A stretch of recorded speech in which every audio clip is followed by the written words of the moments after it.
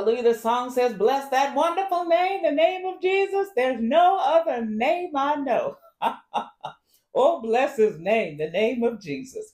Certainly, we welcome you here to Your Divine Appointment, which is the media ministry of the Divine Jackson Community Ministries. I'm Dr. Jackson. This class is Thursday school, Sunday school on Thursday.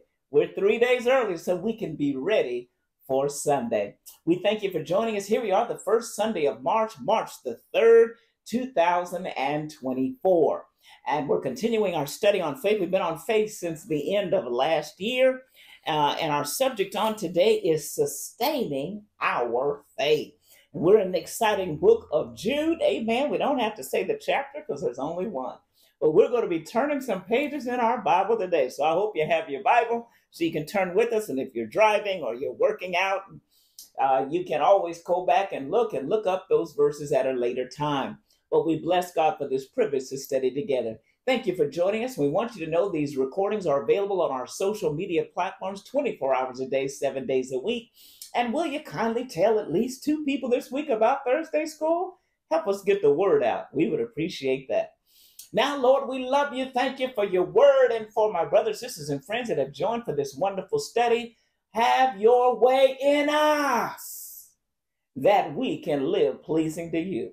We pray in Jesus' name and amen. Well, the word of God, I will be reading in the English Standard Version. We're in the book of Jude. And our lesson is verses 17 through 25. But we're going to begin actually at verse 15, 2 verses above there, because that lays such a beautiful foundation for where the lesson begins at verse 17. And so verse 15 says, to execute judgment on all and to convict all the ungodly of their deeds of ungodliness that they have committed in such an ungodly way, and of all the harsh things that ungodly sinners have spoken against him. Look closely, if you will, with me at this verse.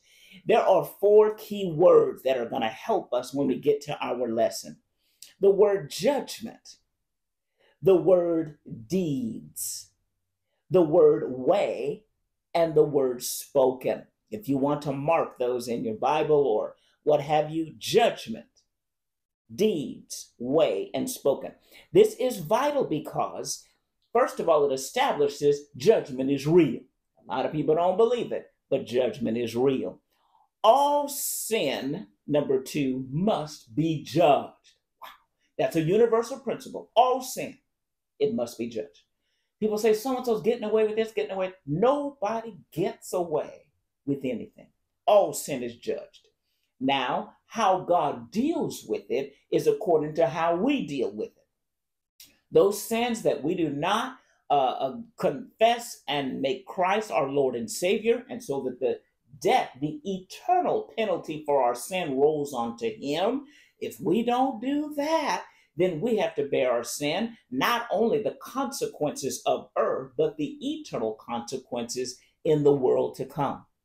For the believer who casts, amen, their burden of sin on the Savior, their eternal burden of sin is gone away.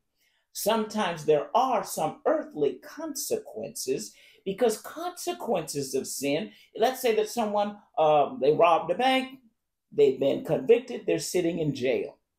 Well, they may not get out of jail because they gave their heart to Christ. They may still have to serve their sentence. So there's an earthly consequence. Oh, glory. But the eternal consequence is gone, because whether you're sitting behind bars, in a hospital bed, no matter where you are, if you have made Christ Savior, the eternal record on you is clean. The blood has washed that clean.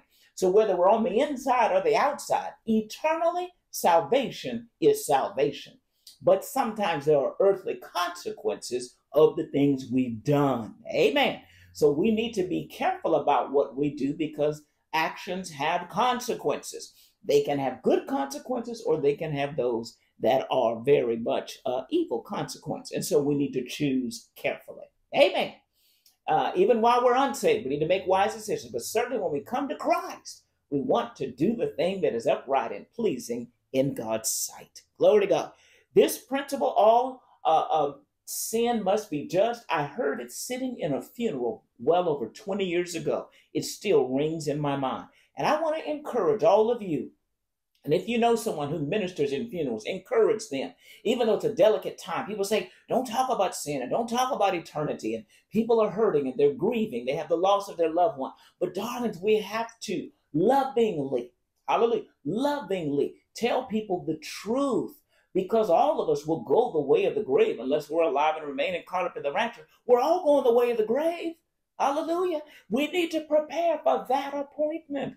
And so some people fail to tell the truth, and they tell people something that's not true. Here's something that's another universal principle. Just like all sin will be judged, here's another universal principle. Lies never heal. The truth, even though it may be painful at the moment, truth is what heals. Lies put a band-aid on cancer. Truth heals.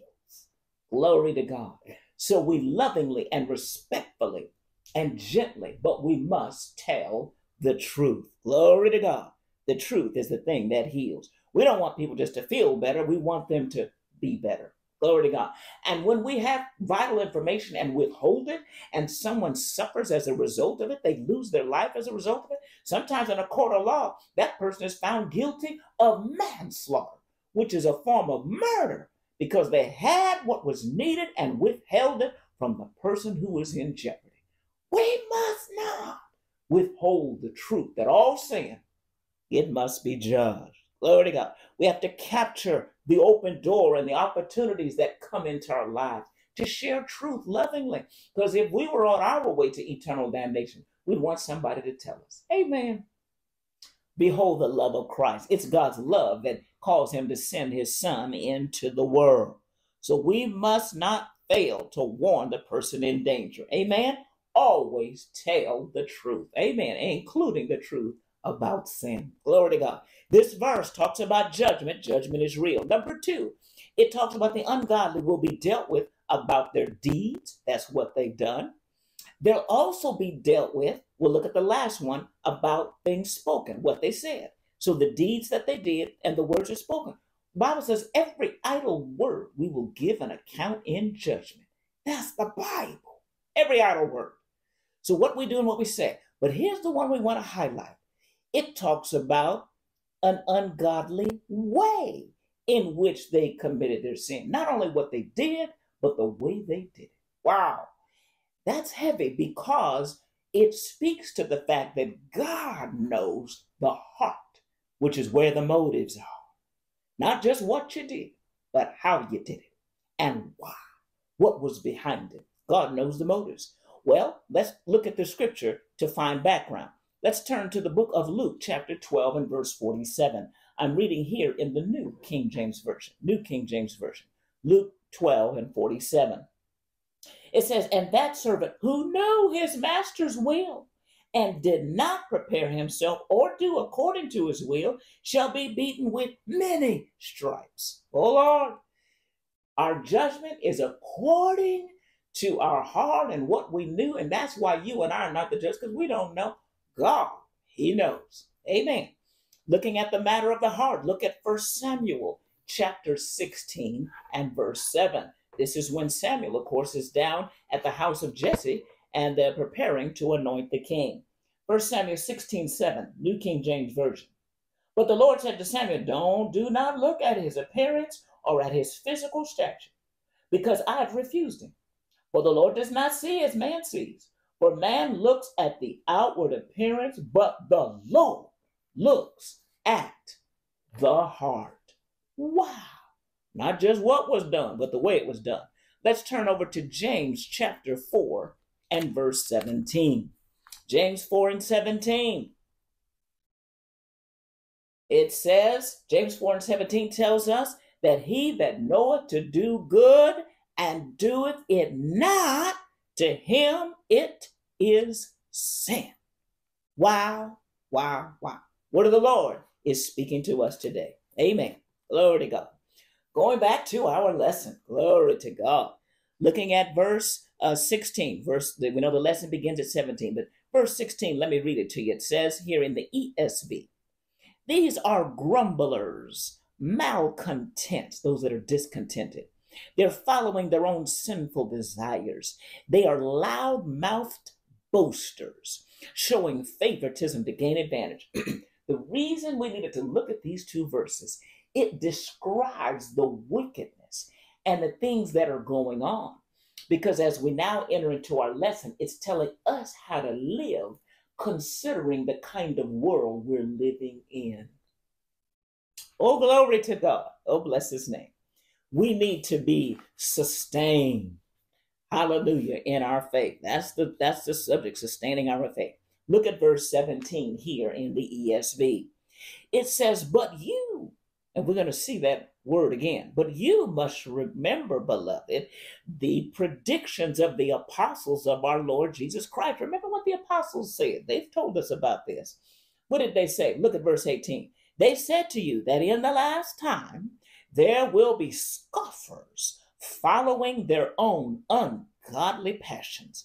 And the verses we read above break down the nature and the character and the spirit of the day, and that God is going to judge it all. Oh my God, glory to God. Now we come into verse 19. It says, it is these who cause divisions, worldly people that are devoid of the Spirit, talking about the Spirit of God. Now you and I, he's about to talk about us. When he says you, talking about we as believers, we are to be led by the Spirit of God, whereas the world does not have the Spirit. And in the book of St. John chapter 16, it says, speaking of the Holy Ghost, it says, whom the world cannot receive. You can't receive the Spirit of God if you haven't received Christ as Savior. But all of us that have received Christ as Savior, we receive the Spirit of God. And because we have the Spirit of God working in us, we live a different life. We are totally different than that list and description we had above. Amen? Look at verse 20. Now, starting at verse 20, there are 8 things that you and I, as believers, are to do. Are you ready? Do you have your pen? Ready to mark these? There's 8 things. And these 8 points are our assignment. Our 8-point assignment. Let's just name them. In verse 20, number 1, we're to be building. And that same verse, later on, we're to be praying. Look at verse 23. We are to be, excuse me, darling, 1, 2, got my numbers here. Number 3, we're supposed to be keeping. So at the beginning of verse 23, we're keeping. And then number 4, in that same verse, we're waiting. And then in verse 22, we are to have mercy. And then in verse 23, we're to save. And later in that same verse, we're to show mercy. And then also in that same verse, as it concludes, it says that we're hating. These are all verbs. They're action words. We're building, praying, keeping, waiting, having mercy, saving, showing mercy, and hating. That's our 8-point assignment. And that is our Bible Spotlight.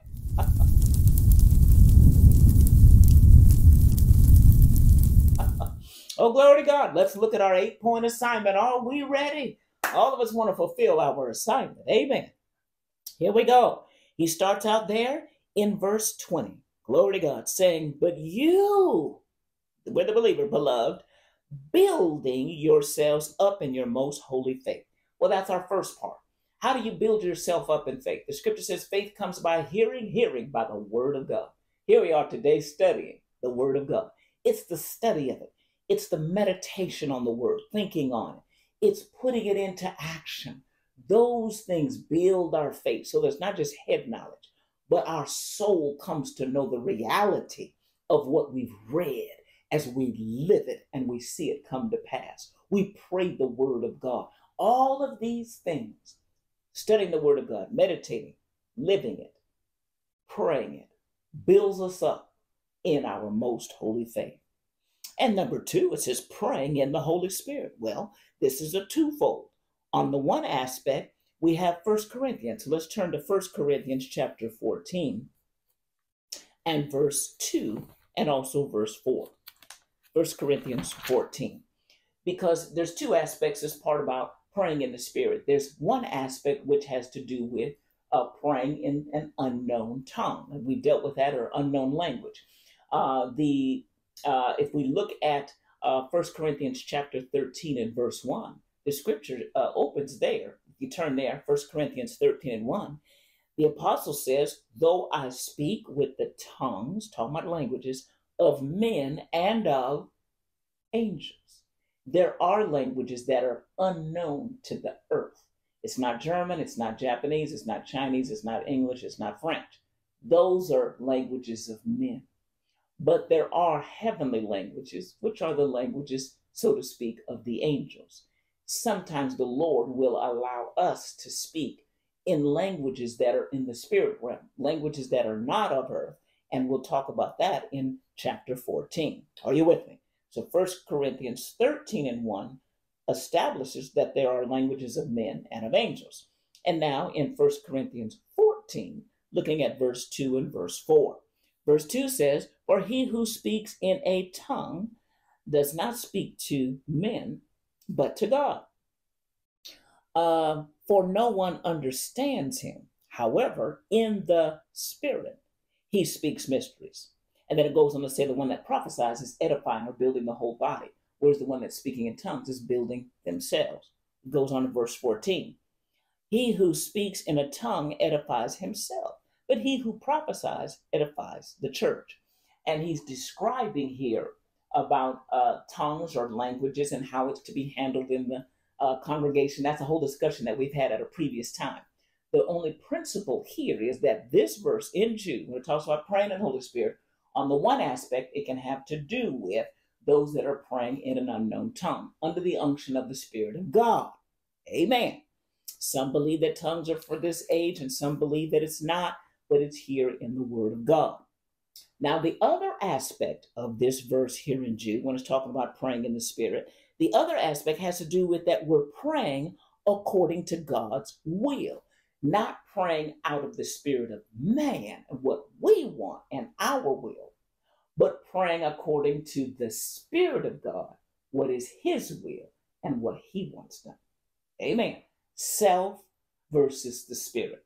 So that's the other aspect of this verse. Well, let's look at a couple of verses pertaining thereunto. Let's look at 1 John. Let's look at St. John chapter 15 and verse 7. St. John 15 and 7. And it lets us know, it's talking about you are I am the vine and you're the branches and so on. And he that doesn't abide in me, without me, you can do nothing. But look at verse 7 in chapter 15. And I thought I had that one marked. My apologies. St. John 15 and verse 7. It says, if ye abide in me, and my words abide in you, you will ask what you will, or you will ask what you desire, and it will be done to you.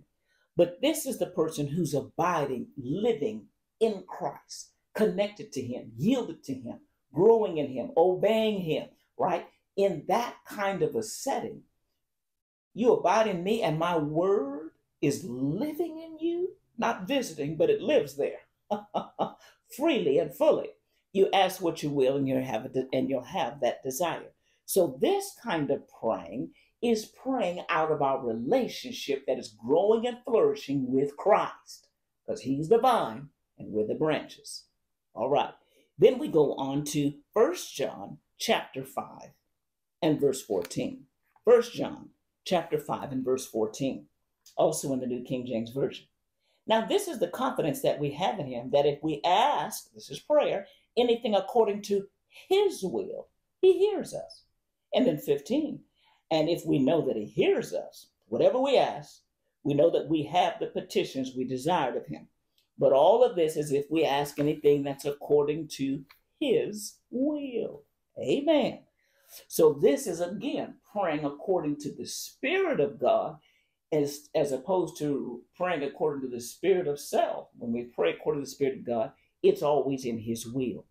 Now, here's a verse that breaks it down for us even more. Romans chapter 8, verses 26 and 27. Romans 8, 26 and 27. I'm in the New King James Version.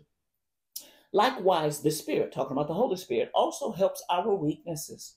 For we do not know what we should pray for as we ought, but the Spirit himself makes intercession for us with groanings which cannot be uttered. Look at 27. Now he who searches the heart knows what is the mind of the Spirit, knows what the mind of the Spirit is, because he makes intercession for the saints according to the will of God. And here, as we look at the passage, there's three people involved. There's us, there's the Father, and there's the Holy Spirit. Well, it starts out saying we don't, the Spirit of God is helping our infirmities because, we need help. And we don't know how we should pray as we ought. And it goes on to talk about what the Spirit does. So essentially, we have three pieces here. There's us who's praying, but our prayers are not yet perfected because our understanding of the will of God is not yet perfected, because our understanding of God is not yet perfect. So our prayers are short of perfection.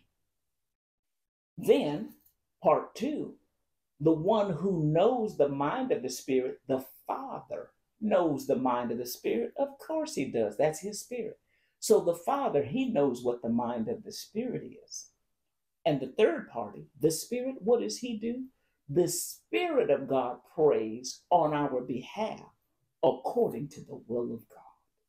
And he doesn't miss because he knows exactly the will of God. So we're praying our imperfected, incomplete prayers. God the Father knows our heart, what we desire, and where we are and where we're trying to get to. He knows the motive behind the prayer. But the Spirit of God intervenes on our behalf and prays perfectly the will of God. Isn't that something beautiful? Somebody help me shout glory. And so all of this is prayer according to the Spirit. Amen. So the tongues part, praying in the Spirit. And then all of these verses having to do with praying according to the Spirit. What's according to the Spirit? According to the will of God. Because St. John 15 talking about our connection and the word of God being free in us, right? So we can ask, in other words, pray, and we receive it. 1 John chapter 5, breaking it down, that we'll always receive if we're praying according to the will of God. And then here Romans 8, breaking it down, that sometimes we don't quite know the will, but we got the Spirit to go on our behalf, who always prays it just right, intercedes on our behalf. Isn't this something marvelous? So prayer in the Spirit, glory to God, both aspects of it. Amen. Now, verse 21. Now we're down to keep. Keep yourselves in the love of God. Love is the key. Love is the principle. Love is what sent Jesus to earth. Love is what caused him to die. We are to walk in the love of God. Look at the fruit of the Spirit of the God. The first one, the key one, it's love. Then we look over there in Peter when it talks about in chapter 1, how God has given us great and precious promises that we add to our faith, virtue, and to virtue knowledge, and to knowledge temperance, and to all these stages. The highest level, it's love. So the maximum maturity is walking in the perfect love of God. The fruit of the Spirit, the key fruit, it's the love of God. Love, the Bible says, is the fulfilling of the law. Keep yourselves in love. A lot of things come up to try to get us to operate outside of love, but the Bible says, keep yourself in the love of God. Number 4, waiting for the mercy of the Lord Jesus Christ. Now, we're going to see some things about mercy a couple of times, but this one is waiting for the mercy of our Lord Jesus Christ that leads to eternal life. We are to wait for that ultimate entry into the heavens where we're with the Lord. Jesus said in John 14, I go to prepare a place for you. And if I go prepare a place for you, I will come again and receive you to myself, that where I am, there I may be also. Wait, hallelujah, on that ultimate fulfillment of his mercy. He's already shown us mercy, but the ultimate fulfillment of mercy when we go to be with the Lord. Oh, glory to God. Wait for it. Tell somebody, wait for it. Glory to God. And that waiting for that mercy that leads to eternal life. Amen. And again, we've received mercy already with salvation. We receive his mercy every day. His mercy is new every day, like the dew on the grass. All that, mercy, mercy, mercy, mercy. But that ultimate mercy, in terms of eternal life, the fulfillment, the culmination of that is when we go to be with the Lord. Glory to God. Then look at verse 22. Back to mercy again, because 3 times mercy is in here. And this one it says, and have mercy on those who doubt. Well, the first one, we're waiting on the ultimate expression of God's mercy toward us. And meanwhile, you be merciful to others. Everybody who doubts, some of that could be unbelievers or believers who have not grown in their faith yet. Be merciful to people. The ultimate mercy to the lost is to tell them about Christ and be an example and show them love and kindness. And your brothers and sisters that are coming along, they're still growing, they haven't reached your level of maturity. Be merciful with them. Oh, help me shout mercy. Glory to God. That was number 5. Number 6, in verse 23, save others by snatching them out of the fire. Now that's evangelism. Go snatch somebody out of the fires of hell by the gospel of Jesus Christ. Amen. Snatch them out of the fire of hell. And here's the 3rd time. It's number 7. Show mercy. We're back to mercy again. Show mercy, with fear. And this has to do with a humility, right? Consider yourself. Bible even told us there in Matthew chapter 5, blessed are the merciful, for they shall obtain mercy. Show mercy with an humble heart. Hallelujah. Considering others. Mercy, precious saints. Be merciful. And then number 8, hating even the garment stained by the flesh. We're to hate sin. Look at all these other things. Show mercy, show mercy, show mercy. Keep yourself in the love of God and pray and all the, and at the end, hate sin. Hate sin. Look at the doxology. Here's the great closing. Now unto him, I'm reading, of course, in the ESV. Now to him who is able to keep you from stumbling. Isn't that beautiful? But we got to be willing to be kept. He's able to keep you from stumbling and to present you blameless. This is important, doctor, because some people say we cannot live a holy life. But the Bible's commanded, be ye holy, for I'm holy. So the Lord is calling us to let the Spirit perfect us and work in through us. Never. The Bible said, grow in grace. Well, we didn't, which means we didn't master it from the beginning, but we need to be growing in it. Amen. We're not to celebrate sin. We're to reject sin.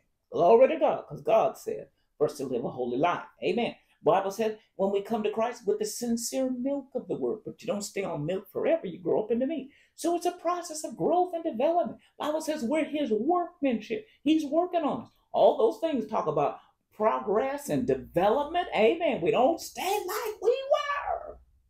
We're on our way to growth and maturity in the Lord. Lord, take us there. Now to him who's able to keep you, he is. Yes, he is, to keep you from falling. Amen. And to present you blameless before the presence of his glory with great joy. Talking about the great celebration in it, where we're presented almost like a trophy to the love and the grace of God. Amen. Look at verse 25. To the only God, our Savior, through Jesus Christ our Lord. So what did God the Father do? So God the Father is going to do something, but he did it through our Savior, the Lord Jesus Christ. Amen. God saves us through his Son. Oh, glory to God. Jesus says, no man comes to the Father but by me. St. John 14:6. Amen. I'm the way, the truth, the life. No man comes to the Father but by me. So to the only God, our Savior, through Jesus Christ our Lord, what do we give? Glory, majesty, dominion, authority. Before all time, which was the past. Now, which is the present. And forever, which is the future. Amen. Amen and amen. If you've not made Jesus Christ your Lord and Savior, receive him now as your Lord and Savior. Just admit, Lord, I've sinned unaware. Ask you to forgive me, wash me, cleanse me, turn me around, make me new. I believe Jesus Christ died on the cross to pay the price for my sin. I believe not only did he die, but he rose again and he's alive. I accept Jesus as my Lord and I'm following him. Follow the Lord Jesus Christ. Join a Bible believing, preaching, and teaching church. Serve the Lord. Glory to God, and we'll see you in heaven. God bless you. Remember this, my brothers and sisters and friends, the God of the Bible is real. Prepare for your divine appointment with him because it's coming. God bless you till we meet again.